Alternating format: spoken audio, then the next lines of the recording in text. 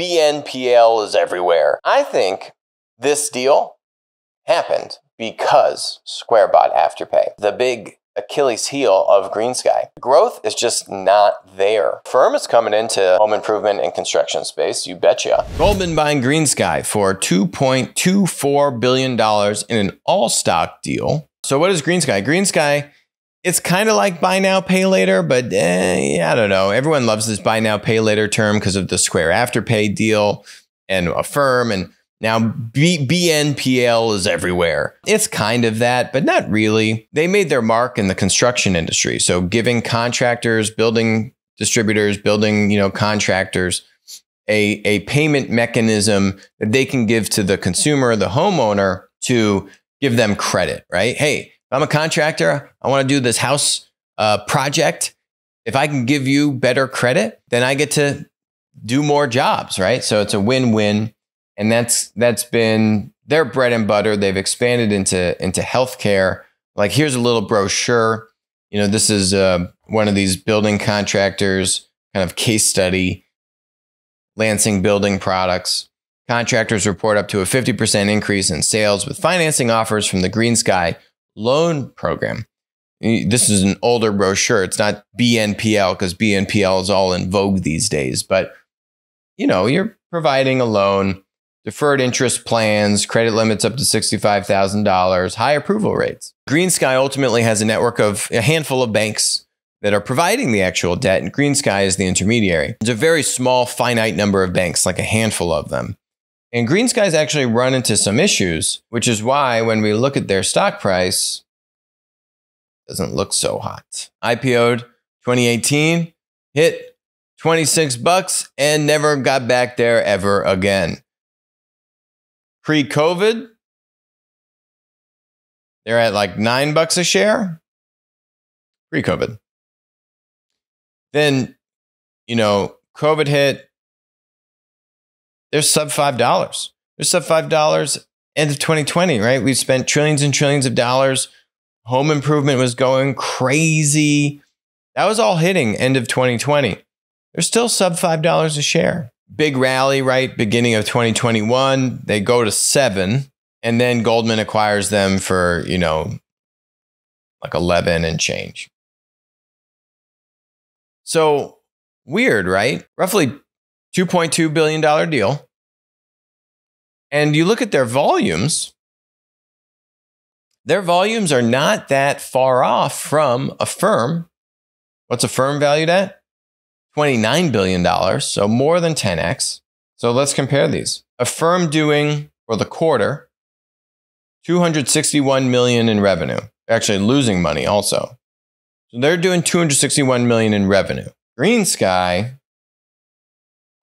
did $136 million in revenue. 261 to 136. So it's almost half, but $2 billion versus $29 billion. $2 billion, $29 billion, half the revenue. What gives? You look at the GMV, same kind of story. We're not talking a firm doing over 10x the volume than a GreenSky. So the volumes of a GreenSky, the revenue of a GreenSky, what? Half of Affirm? But Affirm is 14, 15 times the value, 14 times the value of GreenSky. How does that make any sense? Well, as we've seen with all of these tech companies, and yes, these are fintech companies, it's all about growth. And that is the big Achilles heel of GreenSky. The growth is just not there. That's really been their big issue. So historical transaction volumes, right? It's actually decreasing. Not decreasing pre-COVID. Yes, it decreased and then started to increase. Again, home improvements, they're by far their biggest vertical. So 1.6 billion and change in Q3 2019 goes down to less than 1.5 in Q4. Goes down okay in Q1, but some of that was COVID related, so hard to hold them to that one. But it was already declining pre-COVID. And that very much so coincides with the decline in the stock price, right? These are valued like tech companies because they're financial tech companies. You need the growth. So when GreenSky is reporting, yeah, we did 136 million in revenue.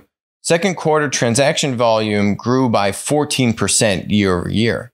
Those aren't big numbers, right? You want to know what a firm's revenue growth number was? 71%, right? 14%, 71%. That is what all of these tech companies are valued on, is the growth. You got a firm doing deals here, Home Advisor, owned by Angie's List, which is a home services marketplace. So Home Advisor partners with a firm. This is December 2020. So a firm is coming into the home improvement and construction space. You betcha.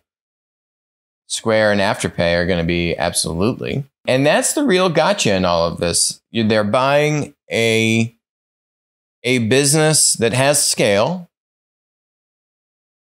but is struggling to grow. And if Goldman can make this thing grow, then yeah, the deal is a no-brainer. Before I get to that, is the timing a little peculiar? Square announced they're buying Afterpay August 1st. Now, it's Goldman. Goldman knows this stuff before it gets announced.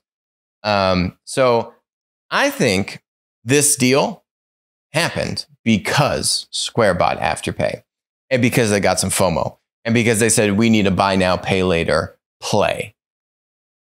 Goldman, I'd say maybe they were even involved. You know, any kind of deal this size, Afterpay, Goldman would probably be involved in that, right? You know, the banker is going to try and drum up the most interest and jack up the price. The board has a fiduciary duty at Afterpay to make sure they got the highest price for the company, right? So it's not like Square is the only one that knows this deal is going down.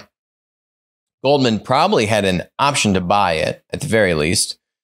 If they didn't, they definitely knew about it through the grapevine because it's Goldman Sachs. And I think then they set their people into motion to go and do their own BNPL play. That led them to GreenSky. Much cheaper, similar type of technology, strong foothold in construction, which is big, and the money just keeps flowing. So there's going to be more activity there. But, you know, has Goldman really been able to be successful with Marcus? And the verdict is still out. I'm a little skeptical, to be frank. What is Marcus?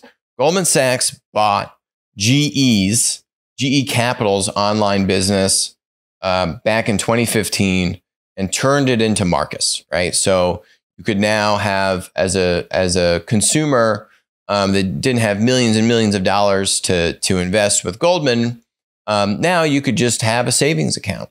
And if you remember, a few years ago, Marcus was doing insane interest rates, like 2.15%. Maybe it was even up to 2.5% at times, right?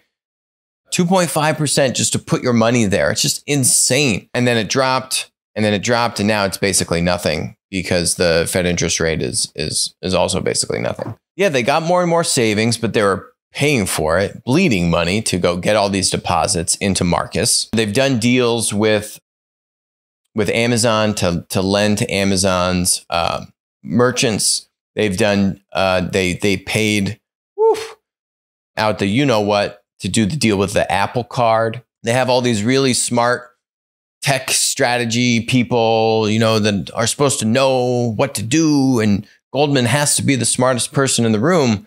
And man, are they paying for it? But is it working?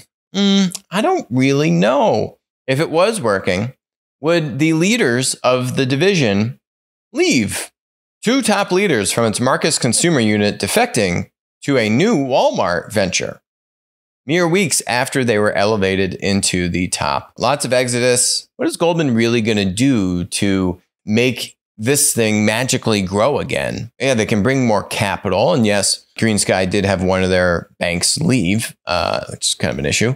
But maybe they can help them expand into new verticals. GreenSky was trying to expand into healthcare, for example, pre-COVID. But yeah, maybe Goldman can just dump more money into the thing. But is that really going to work? As opposed to saying, what's the next thing on the horizon? I'll give you an example. This company, I love this company. There's other ones like this, but this is the leader. This is Resolve Pay. Guess where they came out of, these founders? A firm called Affirm. They have raised a little under $100 million in equity capital. This is called a trade finance business. Grow faster with modern B2B payments and net terms. Resolve allows B2B manufacturers and wholesalers to get paid upfront, while their business customers can pay in 30, 60, or 90 days. For a complete net terms and credit management solution. You're a small retailer. You can buy your stuff. You can start selling it. You can return it all within 59 days. Let's say you bought a bunch of stuff and it wasn't selling as fast as you thought it was going to sell. You have now not paid a dime in cash flow for these goods. Even though you can start selling them, you can test the market to see how well the stuff is selling, and then you can return excess flows. No questions asked. Big deal. For a small retailer, giving the buying power and the purchasing leverage that a Macy's would typically command with merchants, right? Macy's can overbuy and then just ship it back to the seller and say, hey, you got to refund us for this stuff. It didn't sell like we thought or whatever, right? Macy's gets crazy payment terms. That's a key part, this net terms B2B payments model. And this Resolve Pay, I love this company, right? To me, is this thing big? Is it going to be a big splash? Is it Goldman doing a deal with Apple? Is it Goldman doing a deal with Amazon? No, but it's Goldman buying Resolve Pay for like a few $100 million. It's not a big splash. It's not a multi-billion-dollar deal. But you want to know what? In those big multi-billion-dollar deals, Goldman, yeah, you're big, but you don't have much leverage with an Apple or an Amazon. Sorry to break it to you, buddy. And now you just spent billions of dollars again on something that is struggling to grow. You haven't really been able, you've been able to go after the big high-flying deals and catch a lot of press, but you're burning money. You're like lighting money on fire. It catches the headlines. I just don't know if it's the best business strategy. So we'll see. See where the verdict lands. I do wish that Goldman is successful because I am a fan for the incumbents and traditional businesses. Just not sure it's necessarily the best tact and path for them to go down. Hi, I'm Alex. Thanks for watching the show. Make sure to hit that subscribe button, but even better, make sure to follow us on Odyssey, follow us on Rumble, and text us 203-646-5159. Text the word Monopoly. You'll be subscribed. You'll get updates about when we're going live, our latest videos, and we'll send you even a little goodie bag. And in the event that we all get banned from big tech, we'll still be connected.